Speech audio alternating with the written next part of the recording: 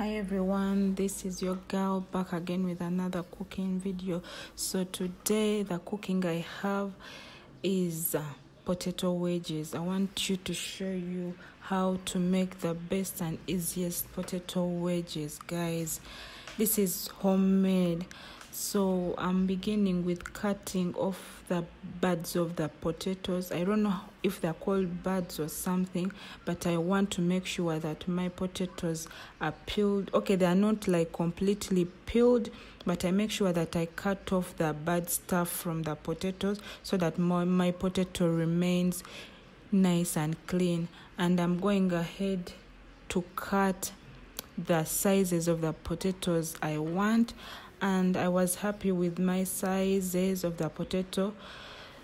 And I went ahead to transfer the potatoes in a saucepan. You can transfer anywhere you like. Let it be on the plate. It will depend on the size of the people you have at home, but for my case I have quite a big number of family. So yeah, I had to use some big saucepan, not very big but big enough.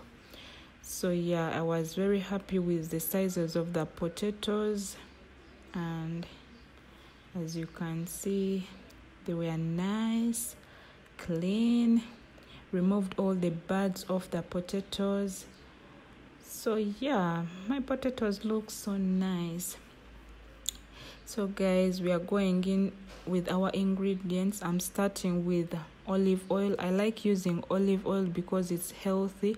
So I used like 4 to 5 tablespoons of olive oil, and I was happy with it.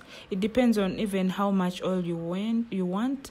And I went ahead to add 2 teaspoons of garlic powder.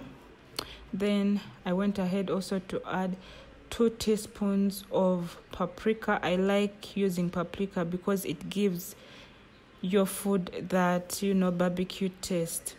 And I used half tablespoon of turmeric, and I also added black pepper and salt to taste. I like using black pepper in my food, guys. So yeah, and I went ahead and I put some rosemary. And my daughter here, she wanted to help me very much. Always make sure, guys, if you have daughters at home or kids, engage them in house chores because it's good for them. So she wanted to help me, and I had to give her, to mix for me all the ingredients. And she really did a good job. You can see her serious face, very serious, helping mommy in the kitchen. So she knows what she's doing, and she didn't want me to remove the plate from her because she was enjoying the mixing. How cute, guys. So what you do after mixing your spices, you pour them in your potato wedges, which you already cut earlier. So yeah, she's really enjoying the mixing. So I told her to go ahead and pour the mixture in the potatoes so that we can mix them all together so that it comes out nice and clean and smelling nice, guys. Wow. After pouring your mixture, go ahead and toast your potatoes together so that the spices get mixed up together, and let it sit for around 10 minutes. So this is my spices. My potato wedges already mixed in with the spices. Everything is nice and smelling so good, guys. The house was smelling good. Look at it. Look at that color. Look at the green rosemary. Look at the spices inside.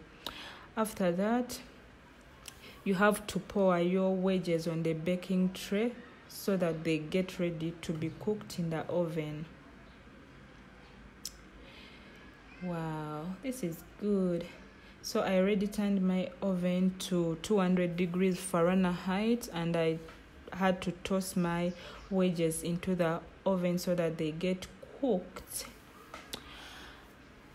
As you can see, my oven is hot and nice. So turn your oven to your time to 1 hour so that your wedges get cooked. Yes guys, my potatoes are already cooked. They look nice, the color, and I decided to garnish them with some yellow peppers. They are really soft. They are nice to touch. They are soft in the inside, crispy on the outside. Guys, this was so good. You can have it with ketchup, you have it with sour cream. It's very nice. Or you can even have it with some chicken wings. Guys, look at that softness. Wow, tastes so good, guys. Oh my goodness. So till next time, I love you guys. Thank you for watching. Bye bye.